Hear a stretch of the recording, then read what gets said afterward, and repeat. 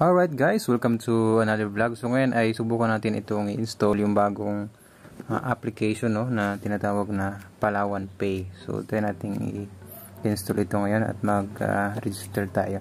So type na natin Palawan Pay. Ayan. Ayan, pag nandyan na, ito siya, beta.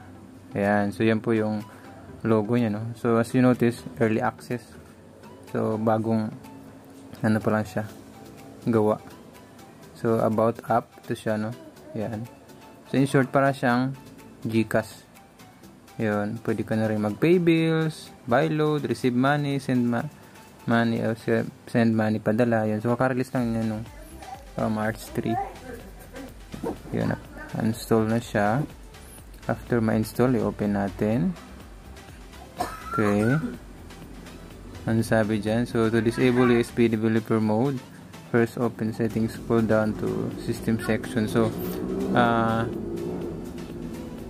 kailangan i-disable natin yung developer mode, sabi dito. So go tayo sa setting, tapos i-off natin yung developer mode kasi naka-developer mode ako So tayo sa additional setting, tapos developer option, off natin to. Yan, off na natin. Balik tayo sa app. Okay. Yan, back natin dito. Open. Yun, so create tayo na account since wala pa tayong account. Agree lang tayo dyan. While using the app, allow natin. Yun. Tapos type natin dito yung number. So yung number ko ay dito na tayo 9, no? 1, 6, 1, 5, 6. Yun. And password, go tayo yung password. Strong daw, okay. So dapat dito ay may alphanumeric na may number, mayroon ding letters, okay. Yan, so after that, ayun, so mag-send siya ng OTP or one-time password. Wait natin dumating. Pwede naman siyang how to fill, no, pag dumating. Sana dumating agad siya. Kailan seconds na tayo. Pwede naman i-click itong how to fill code para pagdating, ayun. So automatic niya na ilagay dyan. So yun na. Maglagay na tayo ngayon ng basic information. Of course, pangalan natin. Optional yung middle name, so natin ilagay. Pakyan natin. Tapos kung may senior, wala naman. Birthday, ayan. So ang birthday natin ay yung year pala, dito tayo sa year. Dali lang naman pala 9.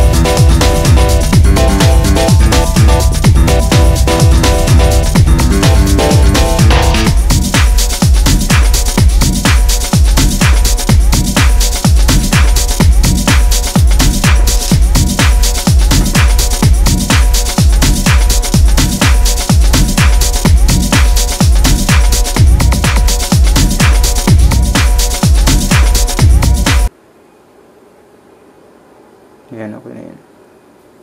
Yun, tapos, next tayo. Looking good, Suki.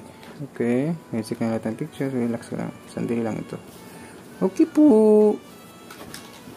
Siguro din yung sandali lang, hindi sandugay. Yun, so kailangan ulit natin birthplace.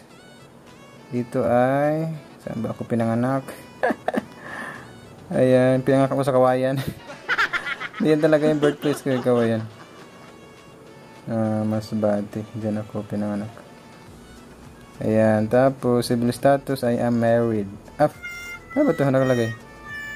Status ng alin? Employed. Tapos select industry. Wala ba ditong education something? Administrative, academic researcher. Wala bang education? Marami namang option dito. Dito lang tayo. Academic research. Ayan, tapos next. Customer verification complete. Your application being reviewed. You will receive. Ayun. So, okay, thanks. Alright. So, ito guys. Ito na yung itsura ng Palawan Pay, no? Na app. So, merong cash in. So, pwedeng mag-cash in via coming soon pa yung iba. Debit card, online. So, punta ka sa Palawan para mag-cash in, ano? So, far, yan. The cash out. Sa cash out, yan. Via our branches. Agent branches. Ayan. So, pagka pay bills, meron din. Kaya ano mga bills na pwedeng bayaran. Marami. Airlines, donation. Halos same lang din sa GCASH, no? Of course, marami pa itong i-improve kasi start pa lang nila eh. Buy load. Check natin.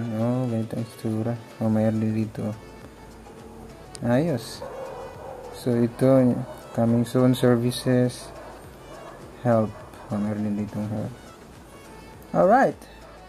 So, pwede nang send na. Ito yung gamit ito eh. Send money sa another Suki. So, pwedeng Palawan to Palawan app, no? Yan, no? Send agad. Pwede rin send via Palawan Express. So, kagandahan nito. Hindi ka nalalabas. As long as may laman yung PAYMAYA app mo, edi, PAYMAYA na tuloy. Palawan app, magkatunog kasi. Ayan, so, mabilis ka na makapadala. Yan! Pwede rin i-hide yung yung mismong laman. I-hide ko kasi baka makita nyo zero. So, basic pa lang siya guys. So, siguro soon pag na-upgrade na, no. So far, wala pang update kung kailan ma-upgrade. Ma-approve yung ating application. So, bit lang natin. Okay. May ganito isang request money din, no. Connected wallet. Add sub wallet. May ganun pala. Explore natin yan soon. So far, yun lang muna. Bye guys. Don't forget to subscribe. God bless.